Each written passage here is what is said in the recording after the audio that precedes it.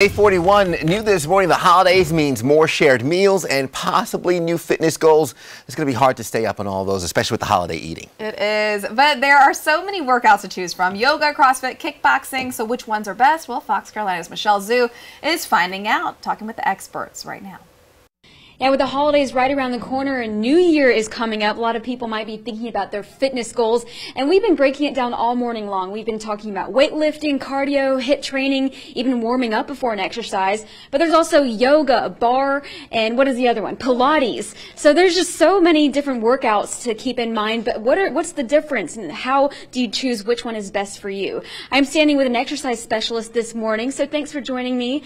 If you could tell me about yoga and bar and Pilates, what's the main difference between all of them? Okay, there's similarities between the three. If you want to break down the differences, yoga tends to be focused on position. So you move through a range of motion to a particular pose, hold the pose, builds strength, builds muscular endurance and flexibility, and you get the mind-body connection.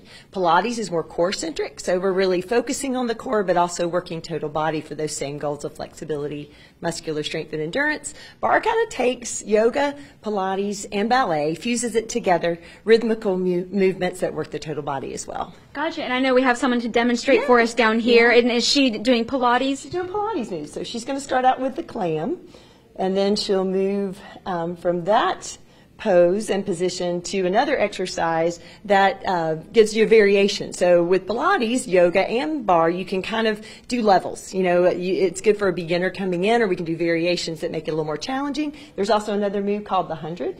That goes where you're going to lay on your back, engaging the core by lifting your head and shoulders, and then you do sets of 10 with the arms, maintaining that position. Very cool to see that in action this morning. And my last question, how can people best choose the exercise for them? Okay, so enjoyability is a big factor. You want something that you like. That's going to be a big deal. Convenience is also important. If you're going to a group exercise session, we always encourage you to kind of look at the credentials of the instructor. Do they have a good background? Have they been trained well? Do they approach it with a personality that's going to help engage you, but also give variations for different levels. Gotcha. Well, thanks for all your insight, Belinda. I appreciate you joining me. So there you have it. We've gone through many different exercise techniques as you get prepared for the holidays and the new year right around the corner. It's been a fun morning, but for now, I'll send it back to you in studio.